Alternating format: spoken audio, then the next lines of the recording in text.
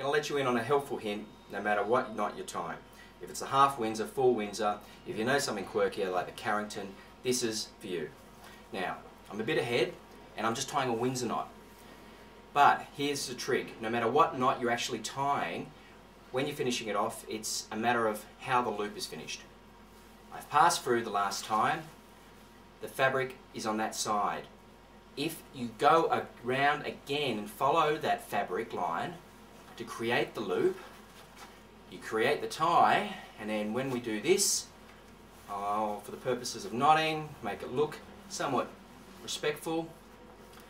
Okay, here's the trick. When you're actually undoing it, late at night, whatever the moment is, you're tired, the thing will release.